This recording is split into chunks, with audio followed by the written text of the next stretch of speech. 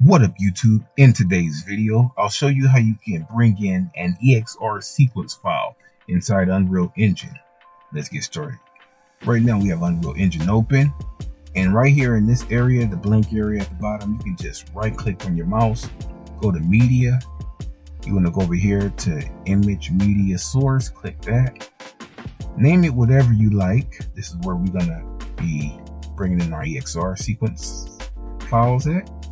Just double click this.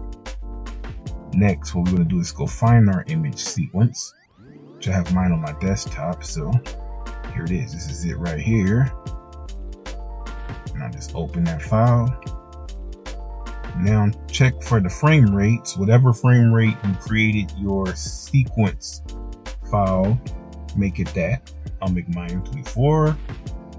After that, want to save that right there. Then we can click out of there. There we go. We have our image right here, or our video. EXR video now. I'll just place it right there. Turn this to an arrow to have it facing our camera so we can kind of see it. Turn it this way. And the first thing what we want to do is just go over here at the top.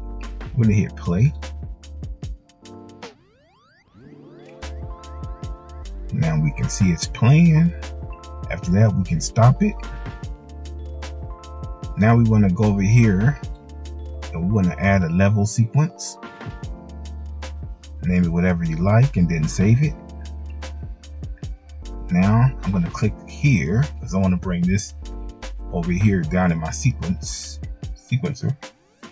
So click that, drag it right there. Click yes. I'm gonna scroll this so we can play the whole video. Drag this little red to the end of my clip. Zoom in a little bit. Here's our EXR sequence. Let's hit play. And there you go. And that's how easy it is. Hopefully this video was helpful. If it was, comment, like, and subscribe. And like always, I'll see you guys in the next video. Peace.